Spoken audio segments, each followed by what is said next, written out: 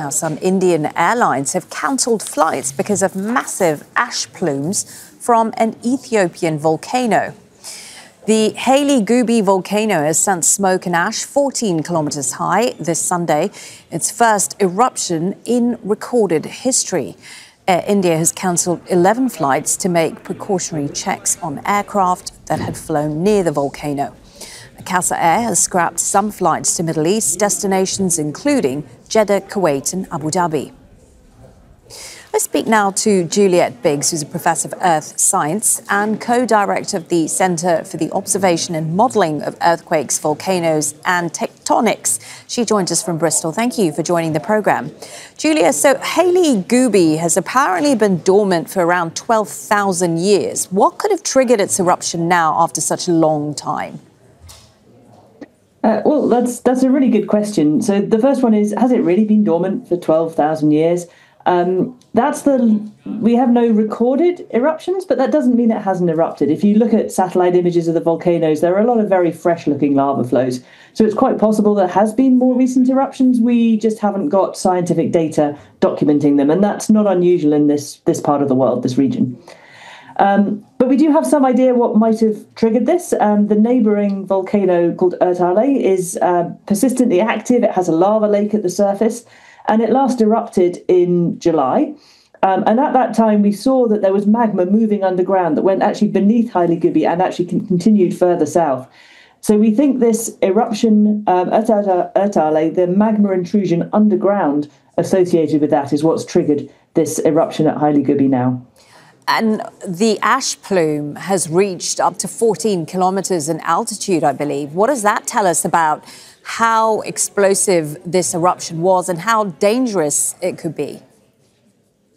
Yeah, this is a really explosive eruption. The height of 14 kilometres tells us that there was a really fast mass eruption rate in those first few hours of the eruption. And of course, it would have been very dangerous to be nearby.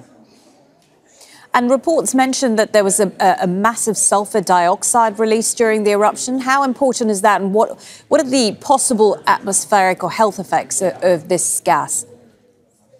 Well, sulfur dioxide is the main volcanic gas we track because it's actually the easiest to track. There's not a lot of it in the background atmosphere, so it really stands out.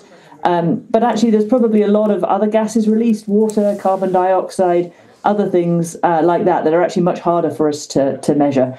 So sulfur dioxide is the one we track, but really in terms of human health, the main concern is the ash, which is a problem for aviation, but it's also a problem for people in the area. And there are advisories out for them to wear face masks and things like this. Yeah, tell us a bit more about the concerns around ash from this eruption. We know it's drifted over to Yemen, Oman, even as far as India and Pakistan. What could this mean for aviation safety and air quality?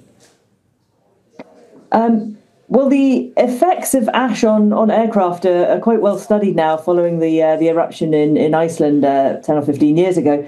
And the main advice is for flights to avoid ash wherever possible. So as you've just been telling us, flights are rerouted or cancelled to avoid doing that.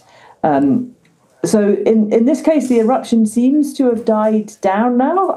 Our most recent satellite images, we can see the enlarged crater, we can see the pits, but there isn't a sustained eruption column. So we think there's no more ash coming out at this time. Then the real question is there going to be another pulse of activity or is this it? Yeah, on that point, you already mentioned that this particular volcano, Hayli Gubbi, is part of a wider volcanic chain, the Eruption.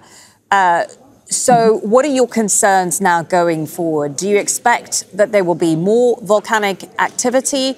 And how do you monitor for something like that, given how remote this area is? Well, the main thing we can do is to keep monitoring, and there's various ways we do that. So we can use the same satellites that are picking up the SO2 and the sulfur dioxide. They've actually been showing us that there's been low-level emissions over the last few months, so we can keep tracking that. We have other satellite systems using radar that allow us to see how the ground is moving, and that allows us to see if magma is moving underground, where it's moving underground. And we can also use optical images to track what kind of signs of changes we see at the surface of the volcano. So we're going to be keeping on doing that and looking for any sudden changes that we see. Okay, good to talk to you. Juliet Biggs, Professor of Earth Science and co-director of the Centre for the Observation of Modelling of Earthquakes, Volcanoes and Tectonics. Thank you. Thank you very much.